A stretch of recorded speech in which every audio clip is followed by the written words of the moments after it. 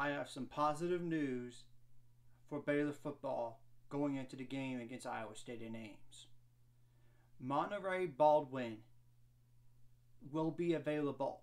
It's official because Monaray Baldwin said he is cleared now. He's only 5'9", 164 pounds as a wide receiver, but he is so fast, and he was projected to be.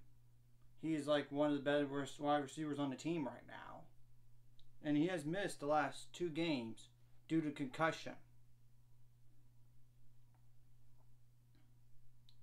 And he said, "Blessed. Let's get back at it." That is definitely huge because it opens up the offense, I think, a little bit better now. Because now you have a downfield threat.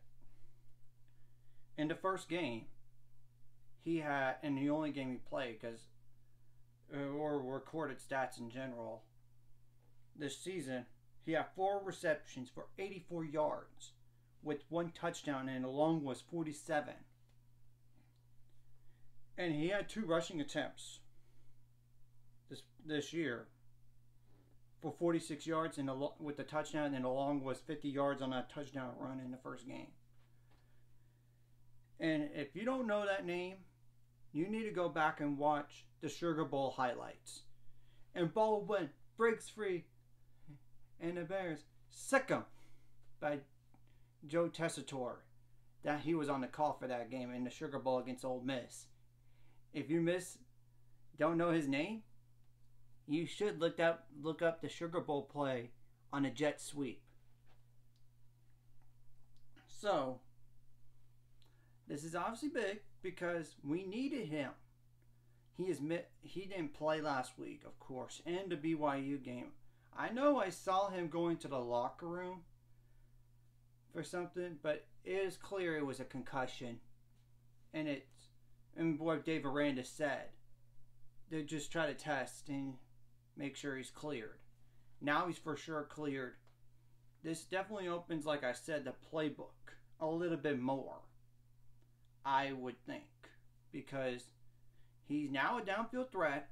Besides those jet sweeps, like you could fake it instead of like having the running back have it, like the running back go get, not really fake it, but have him dive, but then go the other way.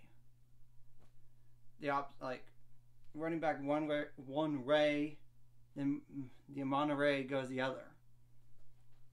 So this is great news, and it makes me feel a little bit better about the offense going into this game against Iowa State. Granted, we don't know about Ben Sims just yet. But at least we have 1 guy out of 2 on offense that are huge components back for this game. Anyways, if you like this content, hit the like and subscribe button. I'll see you guys later. Let's get into 400 subscribers and more by the end of this year.